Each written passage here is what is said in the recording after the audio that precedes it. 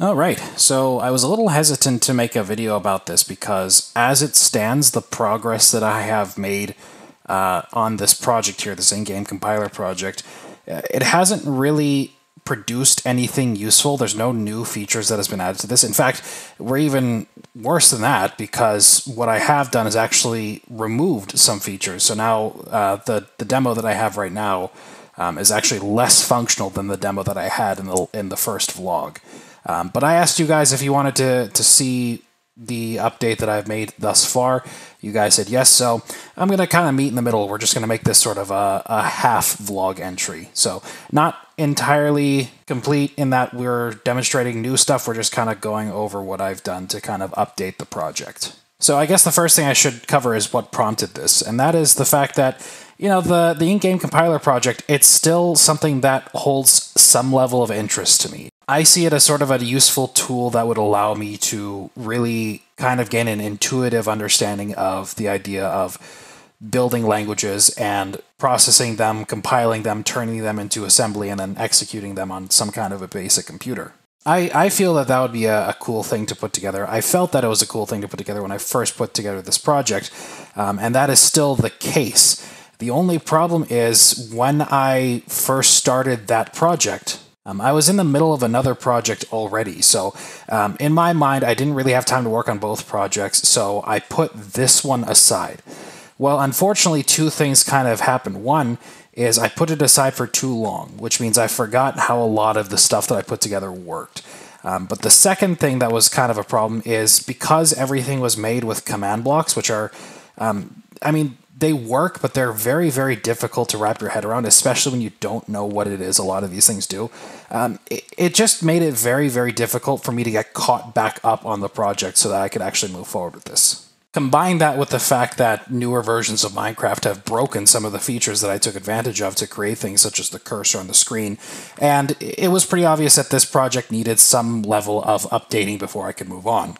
So I decided to start working on this project again. About a month ago, I started working on it, and my goal for the time that I was going to spend working on it was not necessarily to add anything new, but just to get the old stuff, the keyboard, the buffer, the screen, all of that, updated to a new format that is, one, more stable, and two, easier to understand. And while I'm not particularly fond of commands, Minecraft command system, and MC functions, I can at least appreciate MC functions a little bit better because I can properly label and comment things, which makes it a lot easier to pick up the project later on. So that was the plan. It was basically just to update everything into MC functions. Now, I was originally hesitant to do this because I know at the very least a lot of the command block structures that I had put together had a little bit of a timing thing going on. A lot of these command blocks, what they would do is they would trigger other chains of command blocks by setting the auto data for those command blocks. And what that would do is that would cause them to execute one tick later. And so a lot of the systems that I put together were dependent on that tick of delay. Now, I initially thought that replicating that with MC functions would be very, very difficult, but fortunately I found out that Minecraft commands include something called a schedule command, which allows you to basically schedule a function to run at some interval of time later. So that gave me a little bit of confidence to start updating everything. And as it turns out, I actually really didn't need to use it all that much. A lot of this stuff, because of how it's set up, can actually just all execute in one long chain of MC functions, usually in one tick. The only exception to that is when there's a loop. In those situations, obviously because of the command limit, you can't just run some command in an MC function 70,000 times. You're going to have to break that up into loops that are going to execute over multiple ticks. So to address that, I used the schedule command to take care of that. But otherwise, everything else was actually a lot easier to put together. But of course, the other advantage to using MC functions is that because I can wrap my head around more complex ideas, I was actually able to implement some other features that I did not even consider when I first started this project. And that was the idea, or the feature of allowing the user to choose where each component is located. And that's kind of nice because, in the first video, in the first vlog that I did on this project, I was a little bit hesitant of where I placed the keyboard and screen relative to each other because I figured the angle was too sharp. It didn't quite line up quite right. I didn't quite like it. So that was kind of a point of contention for me, but I just went with it anyway because I needed to move forward with the project. I needed to pick a location for these components so that I could plug those locations, those coordinates into the command blocks. Of course, now I've got a system where you can just place the components anywhere in any orientation. So now if I ever decide I want to move the location of the keyboard and screen, or even just some of the intermediary components like the buffer or future components like the tokenizer and things like that, I can do so without too much hassle. Now, does that complicate the MC functions a little bit? Yeah, a little bit.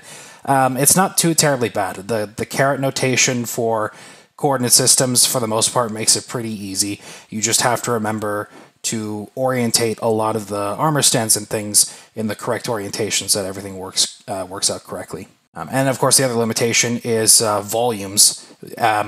Minecraft will only work with a volume if the first coordinate is lesser than the second coordinate. So if you're using those caret notations, those coordinates can sometimes be reversed, so you have to check for those conditions. But otherwise, it's pretty simple. But anyway, as far as the keyboard and screen are concerned, I've actually got those back up to 100% functionality. The keyboard can spit out characters. Obviously, you can press the keys, it'll scan the keyboard, determine what key's been pressed, and you can change the keyboard layout as well. I've managed to recreate that. And then as far as the screen is concerned, there's not too terribly much in terms of functionality for that sort of thing. All it's doing is just taking characters and pushing it to the screen, moving a cursor, and then if it receives a new line character, it just brings the cursor back to the beginning of the screen and then down one. The only exception to that, of course, is building the cursor indicator, not the screen cursor. This is the actual user's cursor.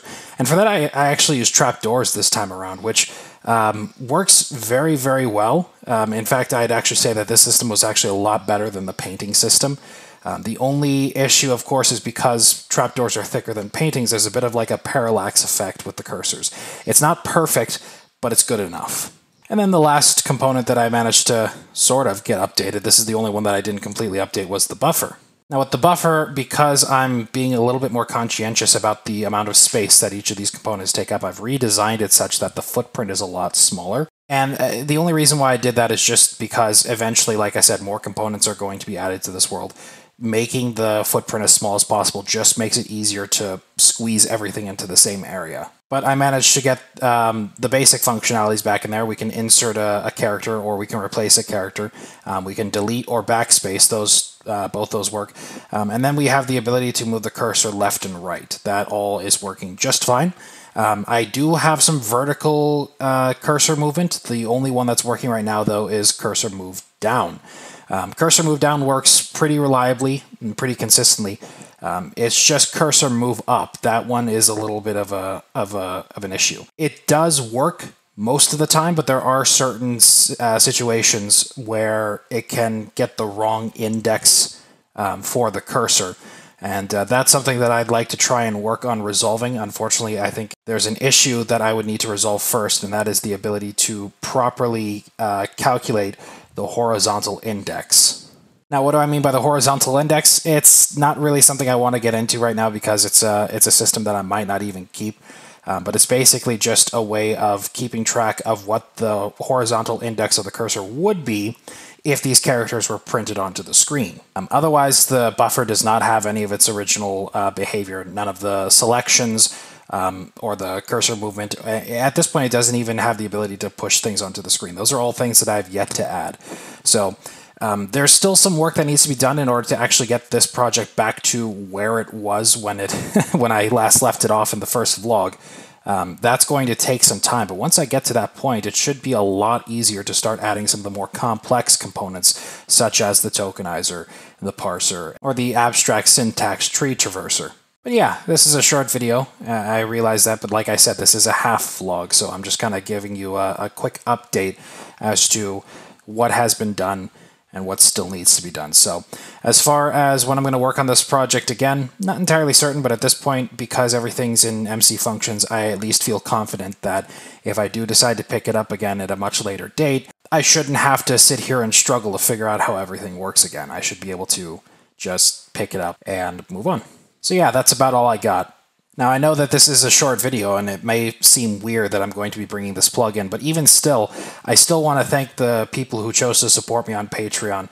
I know that at this point my Patreon size isn't too terribly great, but even still, the support that they show, the support that you guys show, it's really encouraging and I do appreciate it. So just at the very least, just to show my thanks, I want to take some time to just say thanks to my patrons over on Patreon. If you'd like to support the channel, feel free to do so. The link will be in the description. You can join for as little as $1. Members of my Patreon, they get access to the feed where I post weekly project updates there, as well as, some tutorials here and there when I've got some time to make one. And if you're a little bit hesitant as to whether or not some of this stuff is worth it, obviously, as my Patreon grows, I can offer better rewards for people who choose to support me. But you can join for as little as $1. Feel free to just sign up and take a look around. And if you don't like it, that's perfectly fine. You can cancel it. You basically get to see what I have to offer for the cost of $1. Again, thank you for your consideration. And again, thank you to my patrons for choosing to support me. And I will see you all in the next video.